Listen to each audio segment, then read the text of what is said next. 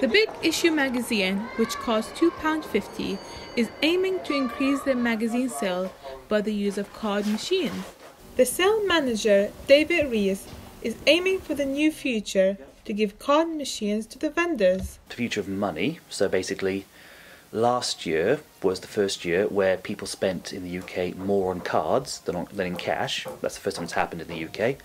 So we are now looking at how to ensure future-proof sort of sales for vendors by seeing if we can get them good access to card machines. The former builder, Maurice Richards, who is a Big Issue seller, is against it for now, as one of the reasons he explains is because of tax. If you do 100 of these and it goes in your bank account, they want to know where your money's coming from.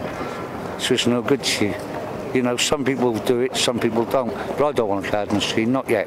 Eventually I'll most probably have to have one if I'm still in the game that long. Dean Williams, who is a Big Issue seller, believes people will have trust issues. Because you've probably got more sales, because people, but then it's down to trust then, isn't it? Do you know what I mean? Because do people trust giving out the card details to total strangers, like, do you know what I mean? So I wouldn't, to be honest with you. That's just me, like, innit? I'm a bit sceptical when it comes to cards out on the street.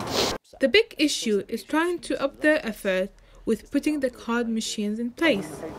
Noorhan Al-ani, O2 News, Cardiff.